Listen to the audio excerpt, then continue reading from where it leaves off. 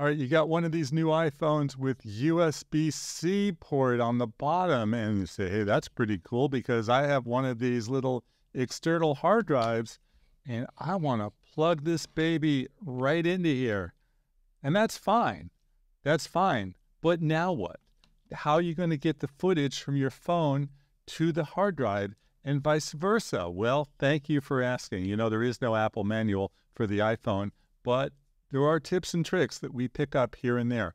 Let me tell you very simply how to do it. Number one, you need to reformat your hard drive.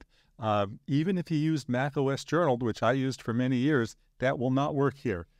Apple recommends a whole bunch of different ones. I tried exFAT, and exFAT worked.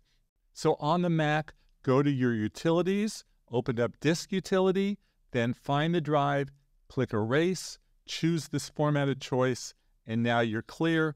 Then plug the little drive into your phone, open up the Files app. Look under Locations, you'll see your drive.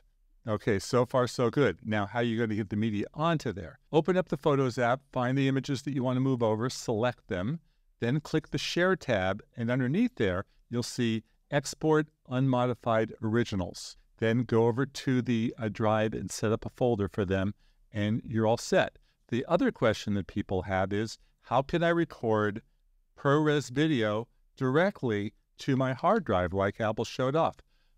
Once again, reformat your drive, plug this baby in, and then open up the camera app, go to Video. At the top of the screen, if you have the iPhone 15 Pro Max, you'll have the option of recording in ProRES video, which is very high resolution, giant files. At the bottom of the screen, it will now say USB-C, and you're good to go. Have fun making videos and taking photos and backing them up. I'm Jefferson Graham.